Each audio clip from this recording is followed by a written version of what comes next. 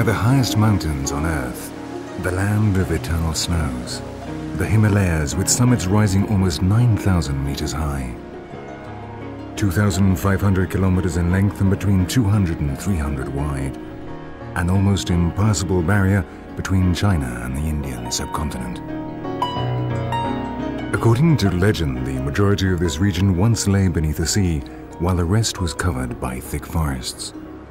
One day, enormous, terrifying dragons emerged from the water, destroyed all the vegetation and sowed panic. Then 5 pink clouds appeared in the sky. These were, in fact, 5 good fairies who defeated the dragons and calmed the storm of the waters. As they were about to leave, the people begged them to stay. The 5 fairies consented and transformed themselves into the 5 highest peaks in the Himalayas, the protectors of the nomads of Tibet, the inhabitants of the roof of the world, tribes of a strong, warlike race capable of living on the highest plateau on Earth. Since then, minstrels have not ceased to sing of their feats.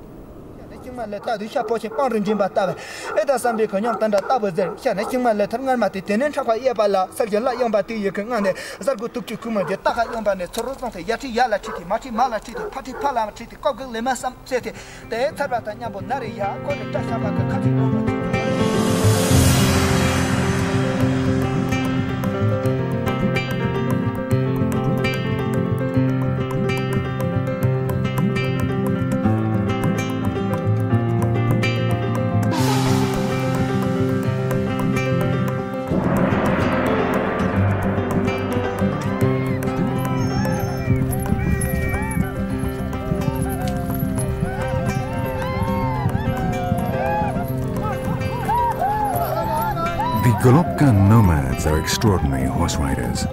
They live in Golok, one of the highest regions in Tibet. Their resistant Nangchen horses are capable of galloping even at altitudes of close to 5,000 meters.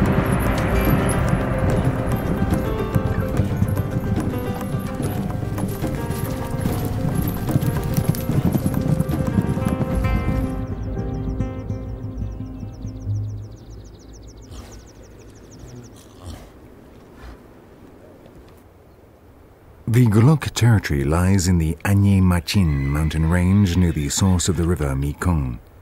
It is one of the warmest areas of Tibet. The lower part of the Golok plateau is covered with thick forests crossed by rivers which cascade down, forming waterfalls and surrounded by high mountains which protect the plains of green pasture. It is a land rich in natural resources.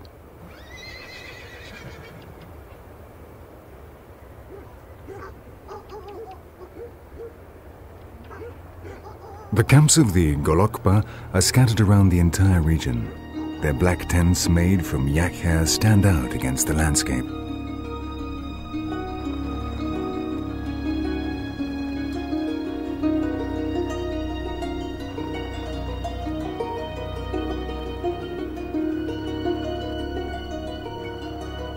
At both sides of the tents, the lung ta, or wind horses, flap in the wind.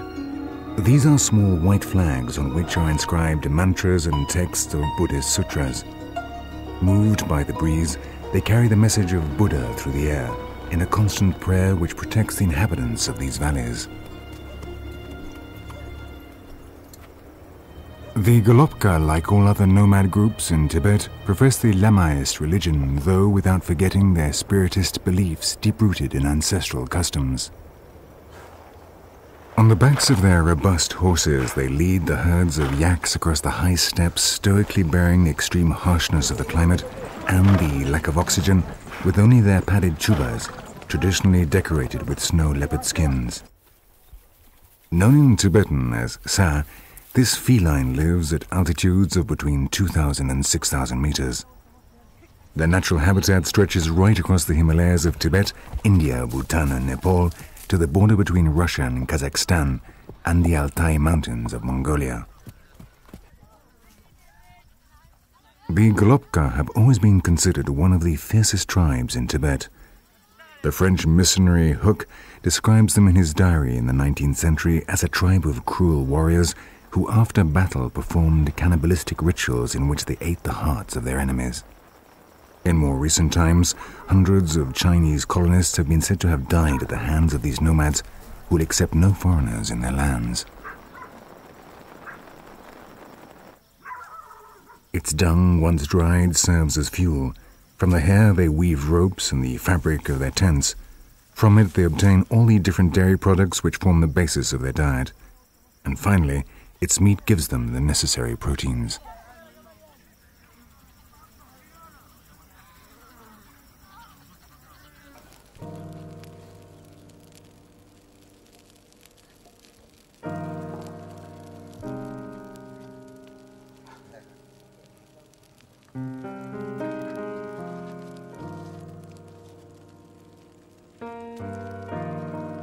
They practice polyandry. All the brothers can share the same wife. In this way, the children are in common and they do not have to divide up their herds. The children call the oldest brother father and all the rest uncles. According to the legend, there was one Golopka queen who had 17 husbands.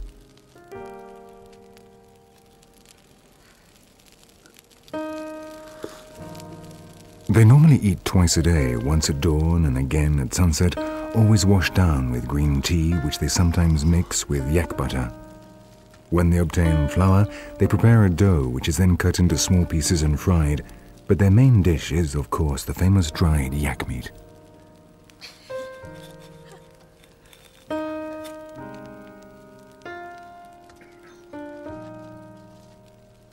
The tents are very spacious on the inside, though the furniture is sparse, the bare minimum they can carry with them on their constant journeys. The fire in which they also cook takes pride of place.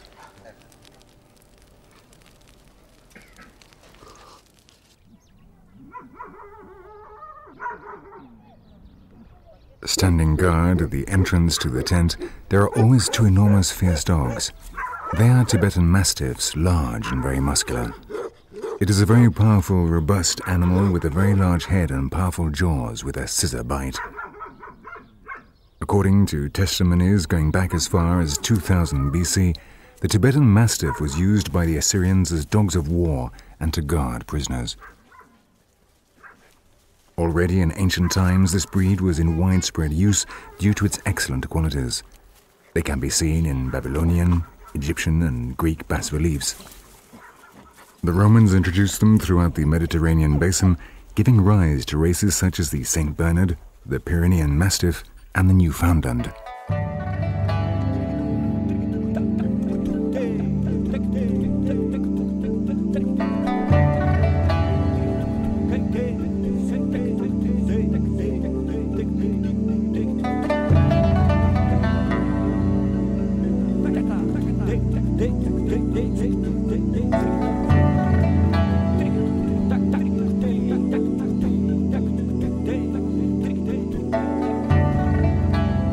Little by little, we travel higher to above 5,000 meters. The forest now lies far below us.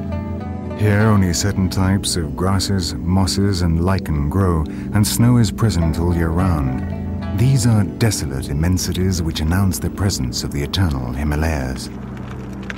Only the Drogpa, as the Tibetan nomads are called, are capable of living at such heights, along with their yaks and their strong horses. Finally, we arrive at the sacred mountain of Bain Kela at a height of 5,249 meters in the province of Qinghai, the natural border between the basins of the Yellow River to the north and the Yangtze to the south.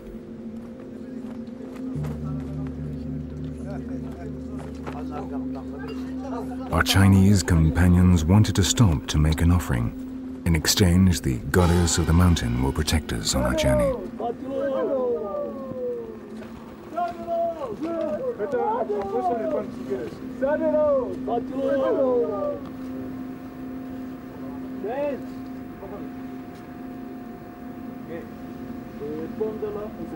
After releasing into the wind the prayer papers they had bought for this occasion, we tie a yellow kata to the offertory. This, according to custom, will bring us good luck.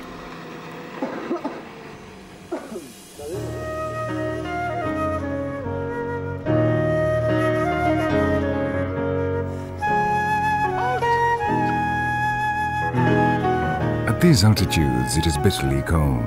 The nomadic herders cover their faces with balaclavas which protect them from the wind.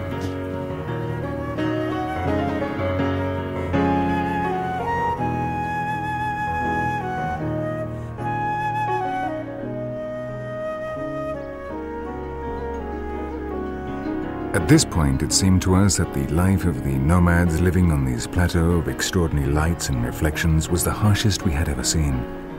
But in this series, that always happens to us. We thought the same of the Satan in Siberia, the Tuaregs in the Sahara, or the Hotis in the Venezuelan jungle. The fact is, life is incredibly hard for all the nomads of the world.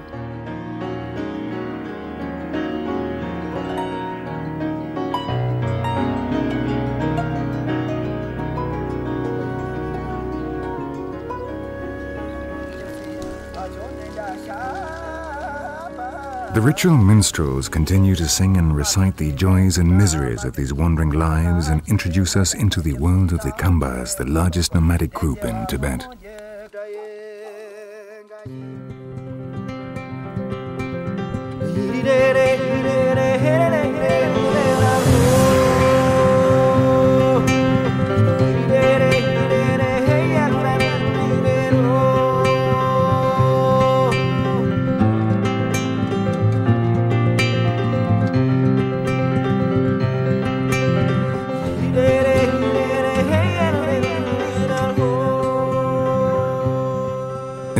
Near the city of Yusu, we witnessed the spectacle of the temporary settlements of the Kambas.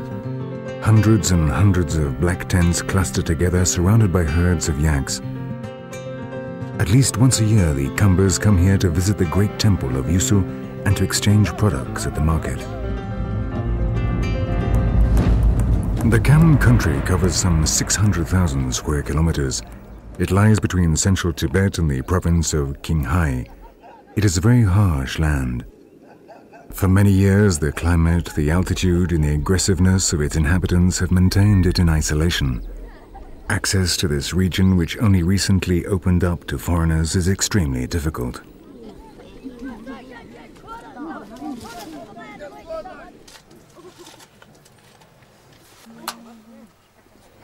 Tesla fixes the hair of her daughter Nima, who today will travel to Yusu to pray at the temple. The traditional hairstyle of the Kamba women is composed of 108 plaits smeared with butter from the Dri or female yak. 108 is a sacred number which symbolizes the Buddhist deity Shakti, the mother of the world.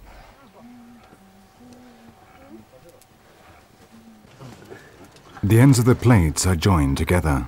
Then, through the hair, they thread strips of leather with decorations of amber and turquoise, which come from the Baltic region, and with fossilized coral, which comes from the Sea of Tethys.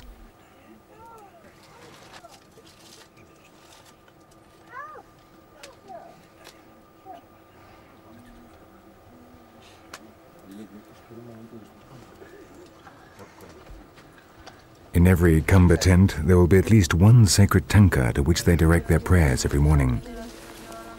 Nima's elder sister makes the requisite kutu, the singular form of Tibetan genuflection, while Nima prays a sutra along with her husband and her little daughter.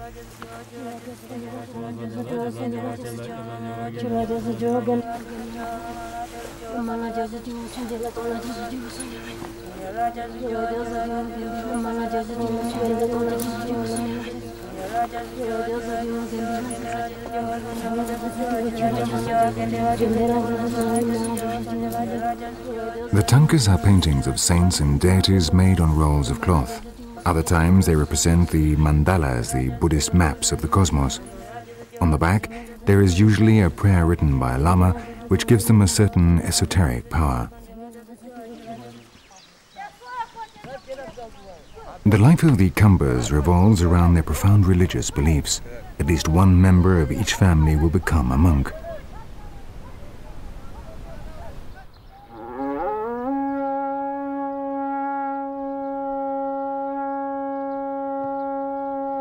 From the top of the monastery of Yegu Gompa in Yusu, the monks call the people to prayer.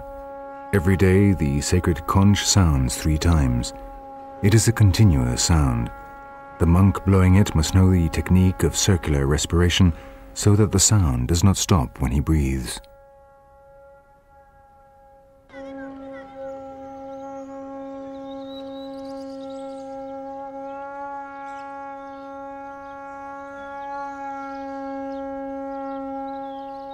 Little by little, the monks gather in the central courtyard of the temple for the obligatory morning prayer.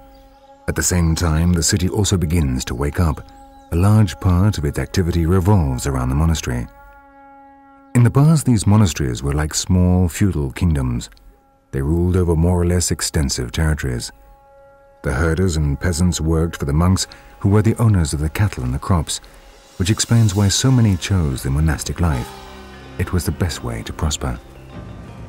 This feudal society has now changed, though the monasteries continue to possess the majority of the wealth of each region and hold the traditional power which governs the social dynamics of these people.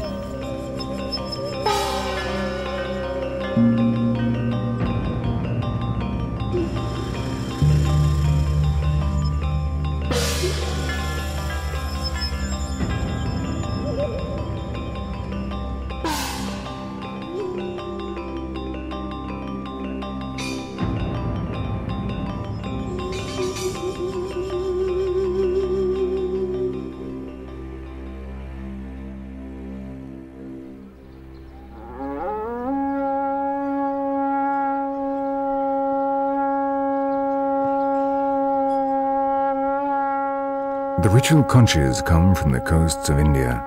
Before the arrival of Buddhism and the ancient shamanic beliefs, they were used to announce the arrival of the gods. They were also used in black magic rituals to summon the evil spirits against their enemies, unleashing powerful forces of destruction.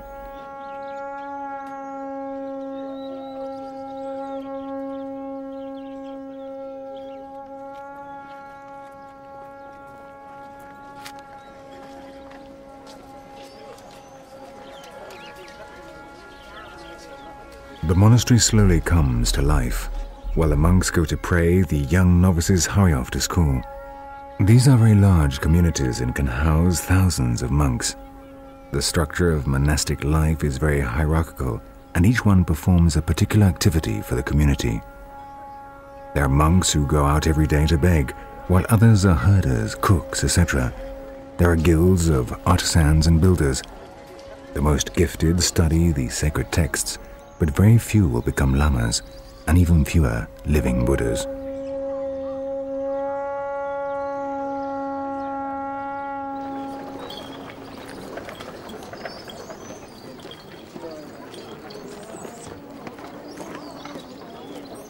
The city of Yusu, created around the monastery, also wakes at the sound of the conch. The faithful begin to walk around the sacred sites, turning the prayer mills. Each cylinder contains hundreds of prayers which, as they revolve, are carried to the world beyond.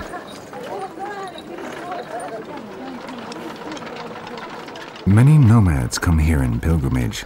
They are profoundly religious people who can often be seen walking along with the prayer wheel in one hand and the Buddhist rosary in the other.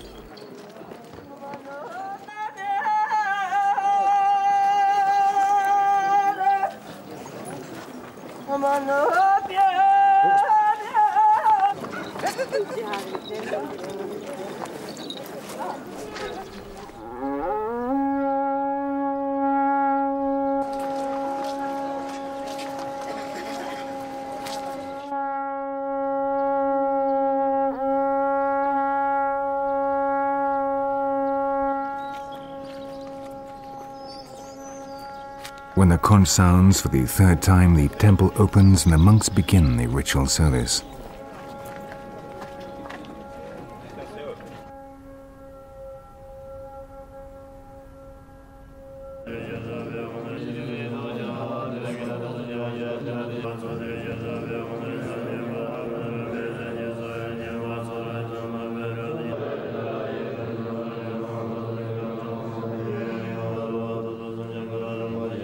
They recite the monotonous mantras in a cadence which with practice isolates them and helps them enter profound states of meditation.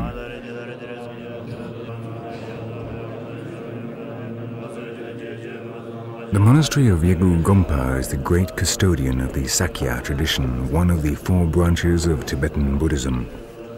It is the most venerated in the region. Until 1992, no foreigner could pass through its gates. We were allowed to film in the interior for a few minutes after offering a white kata as a sign of respect.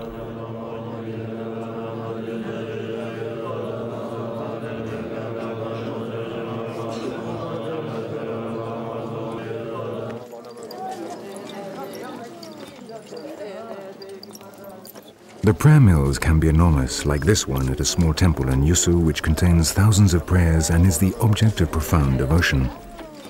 Every day, hundreds of nomad pilgrims take turns to make it revolve. The great mill does not stop until nightfall.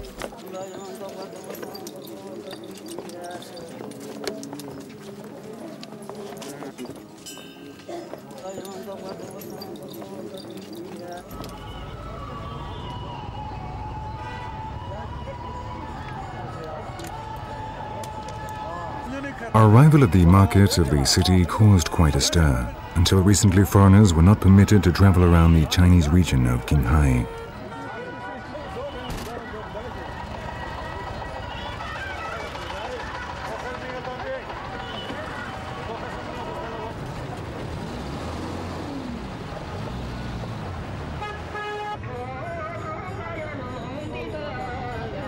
It is the largest market in the area.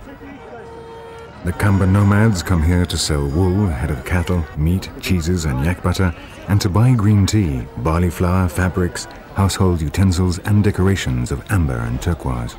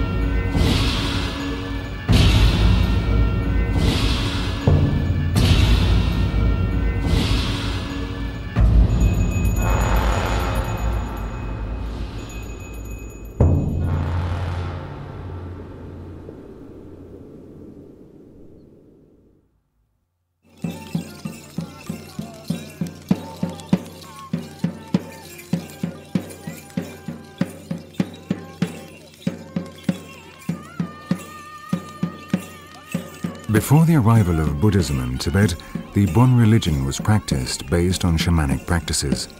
Ancestral spirits, gods, and kings were objects of worship. Today, the Bon Po tradition is still practiced at the sacred Mount Kailash. Buddhism mixed with these beliefs, giving rise to Lamaism. Magic and ancient rites are still in evidence in popular Tibetan traditions, such as the Kamba fire dance, which still conserves a marked ceremonial character of exorcism.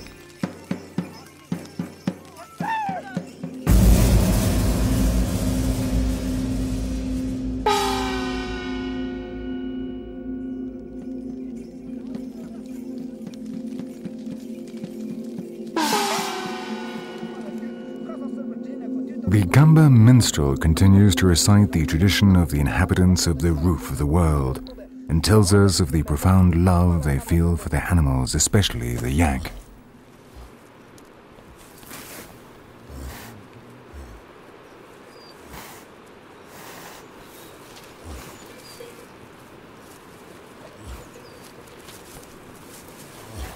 For the Kambas, as for all other Tibetans, animals possess a spiritual essence which demands the greatest respect.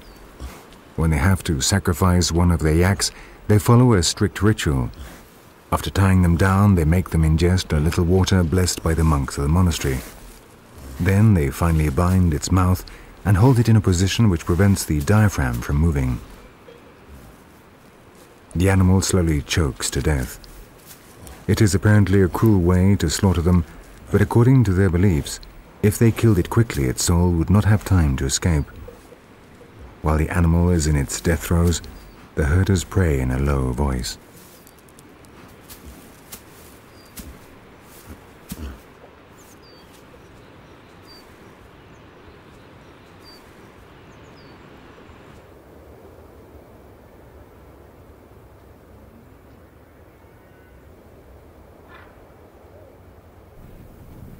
Yaks live in Tibet and in areas of Pamir at heights of up to 6,000 meters. The Tibetans use the word yak only for the males and dri for the females. The nomads use them as beasts of burden on their journeys and for work in the field. Apart from the foodstuffs they obtain from them, from their hair and tendons they make ropes and the canvas they use to construct their tents.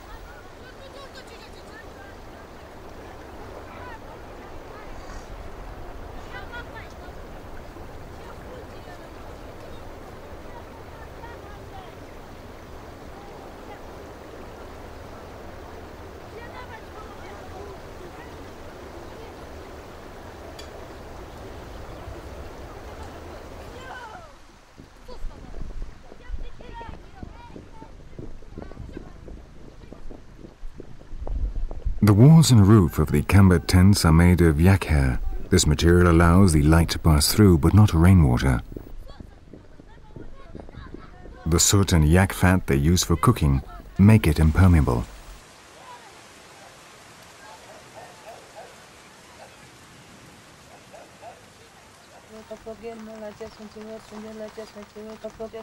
The yak hair is plaited into thick ropes which are then woven together to form cloaks, and always to the rhythm of the mantras, monotonously recited over and over again. The Kambas pray incessantly as they go about their tasks.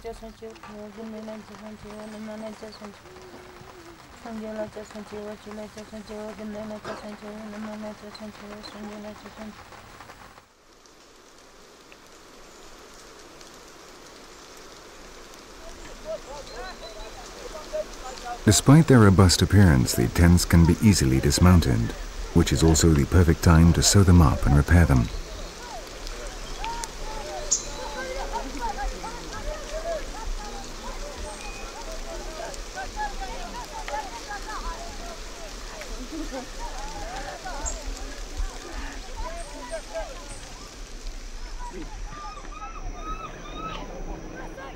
A Kamba family can move up to 10 times a year in search of better pasture for their cattle. Sometimes a number of families come together to help each other put up and take down the tents and to better protect each other from vermin and bandits during the journey.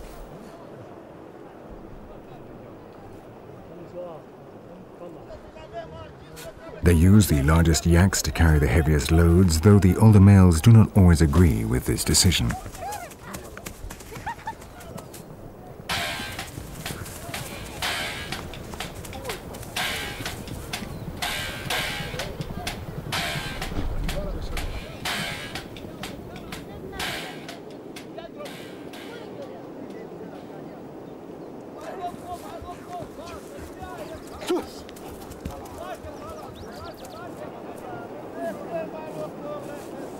After a few hours of work packing up their belongings, the caravan sets off towards the new location where they will set up their tents and remain for a period of never more than 2 months.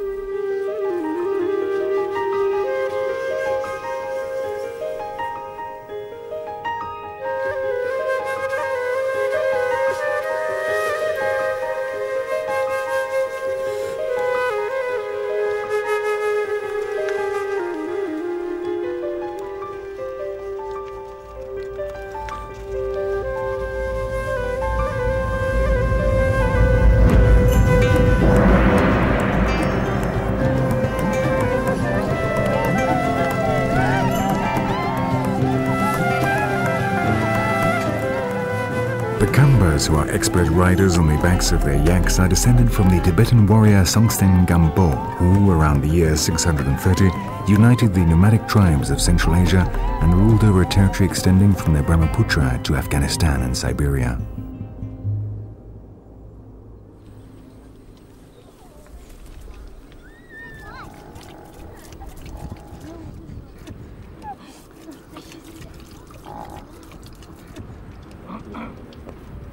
The Kambas could be self-sufficient with just their herds of yaks. A female yak produces 14 times more milk than a sheep and 8 times more than a goat.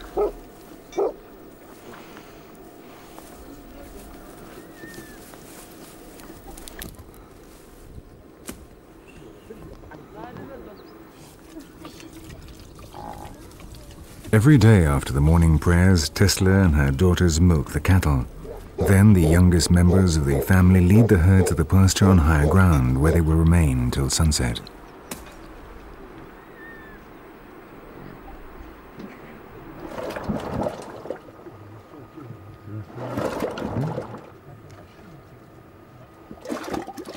Apart from cheeses, from the yak milk they make the two main components of their diet, yogurt and butter, which they mix with tea and toasted barley flour to make tsampa, the basic everyday food of Tibet.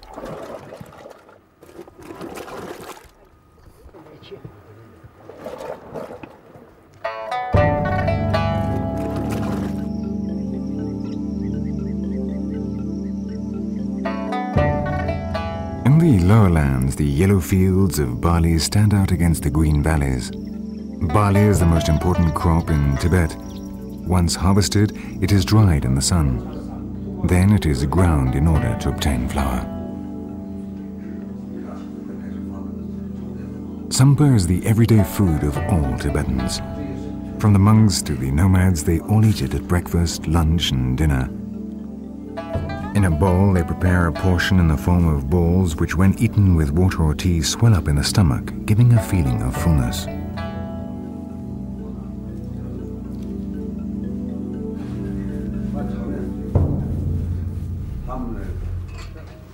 For the nomads, this food is fundamental, as it is very easy to transport. Hidden in the folds of their chubas, they always carry a bowl with toasted flour. When they want to eat, all they have to do is to find a little water.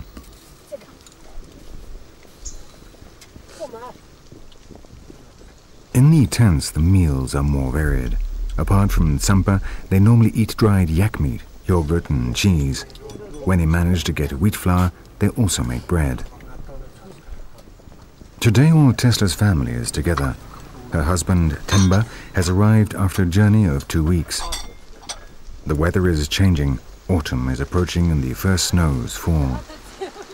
Nima, who has returned from her visit, closes the kung, the opening in the roof which serves as a chimney. They have worked hard during the summer and now with full larders, they are ready to face the winter season.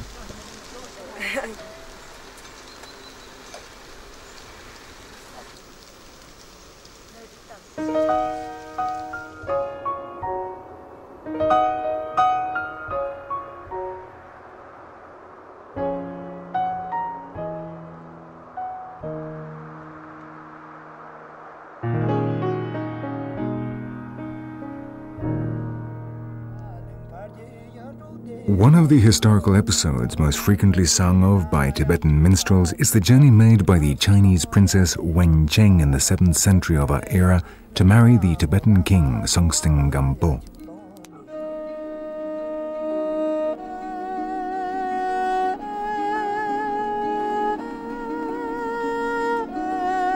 Near Sening, the capital of the Chinese province of Qinghai, a small temple guards a stone tablet commemorating the passing of Princess Wencheng.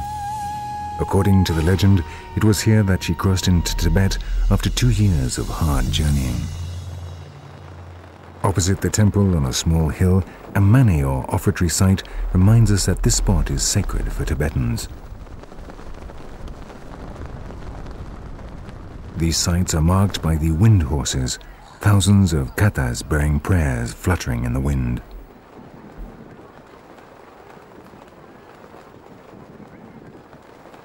After the conquest of Mongolia, Bengal, North India, Nepal, Balistan and China, King Songtsen Gampo requested the Chinese princess's hand in marriage. The Chinese emperor granted his wish in order to placate him. The princess brought with her a large number of artisans and taught the Tibetans the techniques of cultivation. She had watermills constructed, instructed them in metallurgy and in the manufacture of paper, taught the women to sew and embroider, and most important of all, caused the king to convert to Buddhism.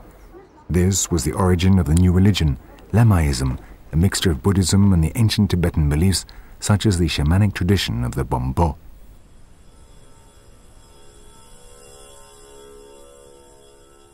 All around, the sacred mani can be seen, giving the landscape a mystic, disquieting appearance. They indicate points where spiritual forces reside, places appropriate for contemplation and meditation, mantras of the wind which spread the message of Buddha, so that everyone can achieve inner peace.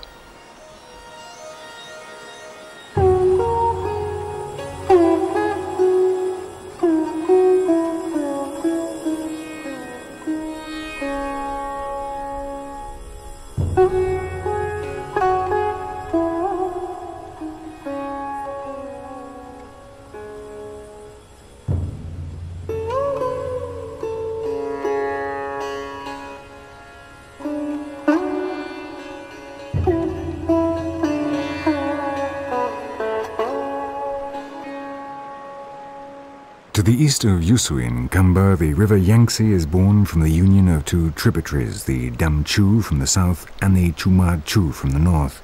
Their different colored waters take several kilometers to blend together. The mountains of Tibet are the birthplace of the most important rivers in Asia, such as the Brahmaputra, the Mekong, the Yangtze or the Yellow River. Their sources are usually sacred places for Lamaists.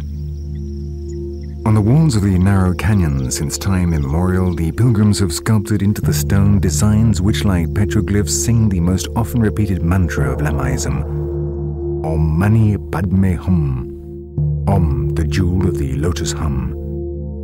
For them, the lotus is the representation of the Supreme Being, the lotus which opens its petals as human beings can open their minds. The sounds Om and Hum at the beginning and the end of the mantra help them concentrate during meditation. Constantly repeated, they provoke a hypnotic state of altered consciousness necessary to achieve peace and spiritual understanding.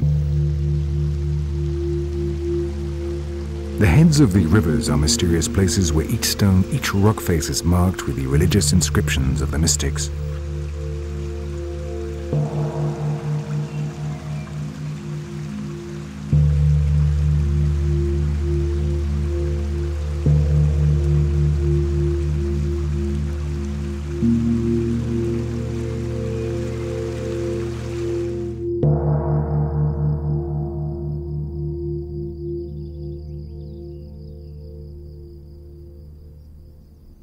In the city of Yusu stands the largest mani in the world, a rectangle 250 meters long by 100 wide, containing millions of stones. Each one is engraved with a sutra or prayer. They have been brought here over centuries by pilgrims from all four corners of Tibet.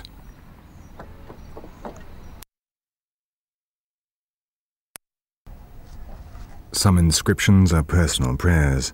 Others give thanks for some miraculous event or request the assistance of a given deity.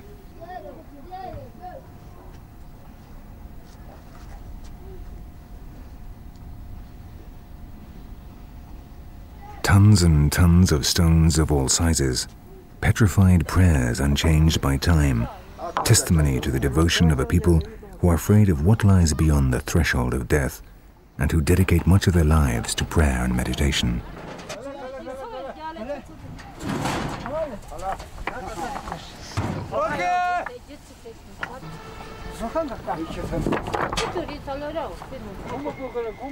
Centuries ago, they chose to dedicate their lives to the other world, to prepare themselves for transcendence. That is the only thing that gives any sense to their existence on this earth.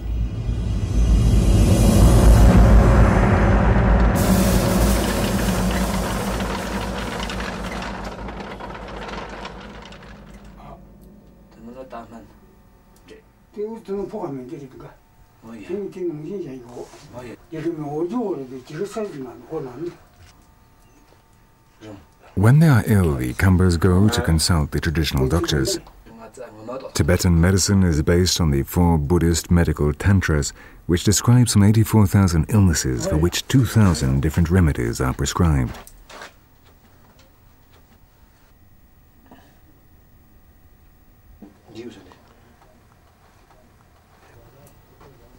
Yutok Jontan Gompo was the founder of the Tibetan medical school in the 7th century. His theory defines illness as an imbalance among the 3 humours that dominate human beings: air, bile, and phlegm.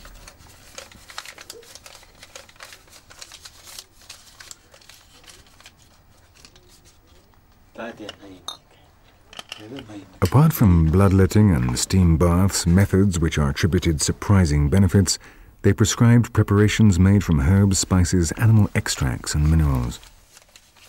The forests of the Tibetan plateau contain some 2,890 plant species, 160 animal species, and 74 types of minerals which can be used in their curative compounds. When they die, Tibetans are not interred. Instead, they perform a funerary ritual which they call the celestial burial. The body is cut up and the pieces placed high up on the rocks where they are devoured by vultures. Because the bodies are cut up, the traditional doctors have been able to study human anatomy and the causes which led to death. The Khambas treat their doctors with greatest respect and have complete trust in them.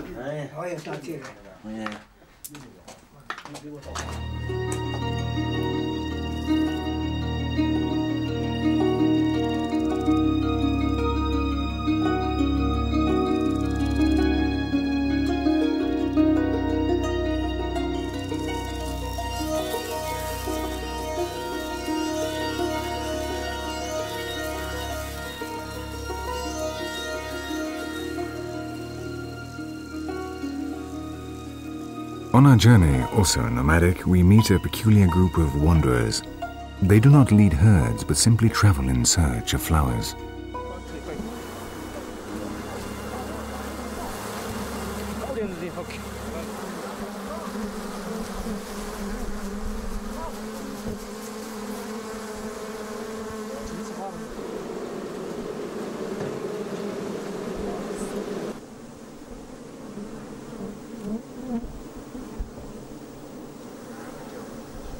They are the beekeepers. They do not constitute a specific ethnic group, but their life is entirely nomadic. Given the different altitudes in Tibet, flowering takes place at different times of the year. When no more flowers remain in one region, these transhuman beekeepers move to another with their rudimentary beehives.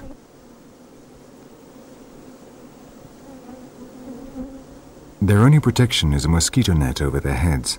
They are accustomed to the stings and claim they are beneficial for health. There are people who consult them in order to treat illnesses with bee stings.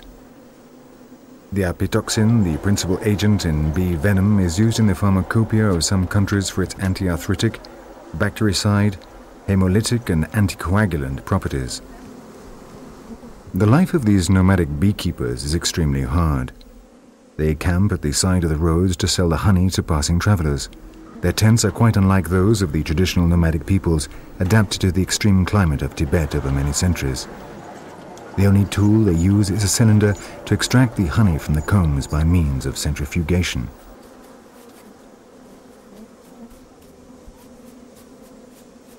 During the spring, they camp in the hot valleys of the lowlands and halt their activities to allow the new queens to be born, and so renew the beehives. The rest of the year they travel in search of fields of flowers where they release their swarms.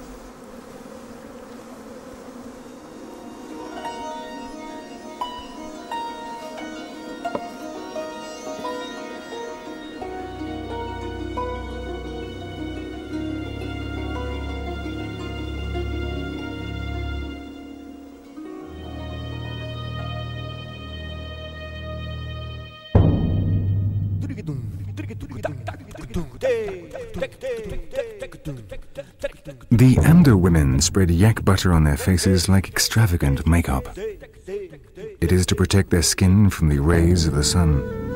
They are inhabitants of the central plateau of Tibet and can be easily distinguished by their brightly colored clothes, and because both men and women always cover their heads.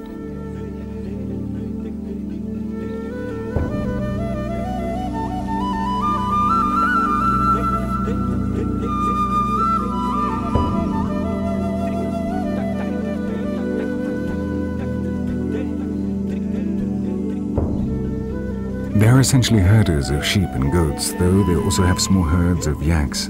Their camps are large, normally with 10 or more families, who help each other in the different stock breeding tasks.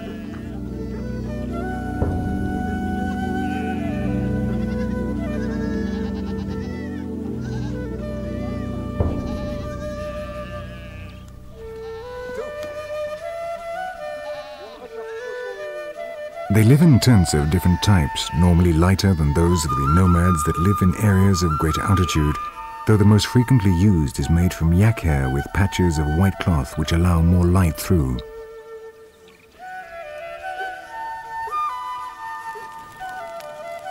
The interior is large and bright.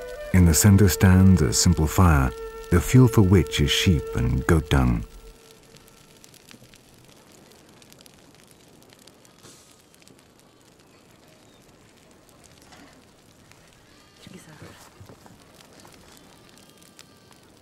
Their eating habits are virtually identical to those of the other nomadic groups in Tibet. The Ando have more modern utensils from the Gambas. In the time of communism, they were subjugated to a greater degree and became salaried herders. As their herds were confiscated, they acquired new customs, forgetting some of their traditional practices.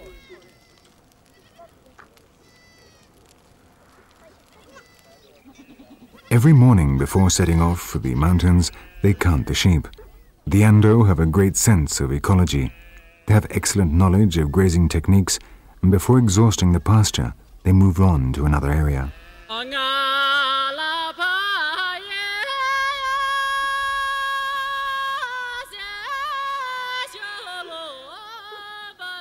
They only get milk from the cattle during the summer season, 4 months in the case of the goats and 3 in the case of the sheep, so they have to work hard in the summer to store the butter and cheese for the rest of the year.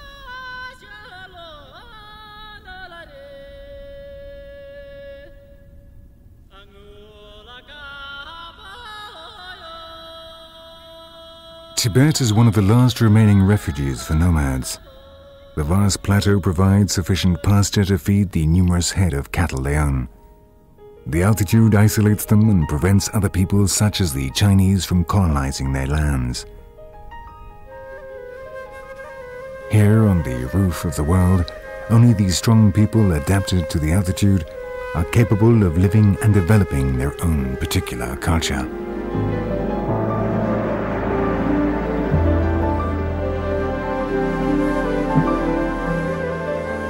Andos, Banak, Gambas, Ningawas, Golopkas and Falas will continue to move on an endless journey around the highlands of Tibet with the rosary in one hand and the prayer mill in the other, tirelessly repeating the sacred mantra of the Jewel of the Lotus, Om Mani Padme Hum, Om Mani Padme Hum, Om Mani Padme Hum.